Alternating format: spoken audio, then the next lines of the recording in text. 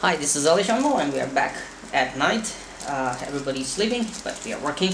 So back to the assembly of X650 V4 from XAircraft. Now we're gonna assemble the load hanger or battery mount, or battery tray you can say.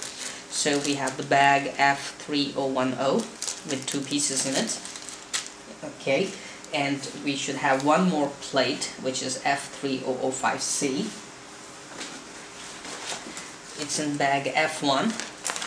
Also, there is another plate that we will use for mounting the AHRS unit right above the flight controller. So I'll leave this plate alone and we will use this plate to mount with the battery mount or battery tray.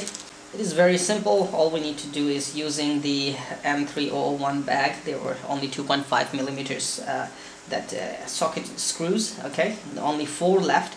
So these 4 will actually just mount this battery load hanger or battery tray together, and after that is simply clicking this up on these pipes under the fuselage or under the frame. Okay, so let us do it. That was very easy. It just fits nicely and you can see right there. It's pretty small inside actually. I don't know how big battery we can fix in, but I can always mount the battery under here or somewhere here. But the thing is, this thing can move forth and back on this one. So basically, but the thing is that this can move forth and back on these bars. So basically we can really easily balance the CG of the quadcopter, because if you're mounting the camera mount here or here, then the quad's forward section will be heavier than the rear one, so we can move the battery tray forward and backward to actually do the CG balancing. So this is pretty neat design on this quadcopter, and I'm simply loving it.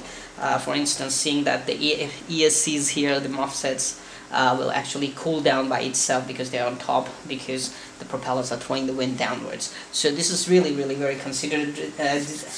Very considerate design, and I'm just looking forward to fly it very soon.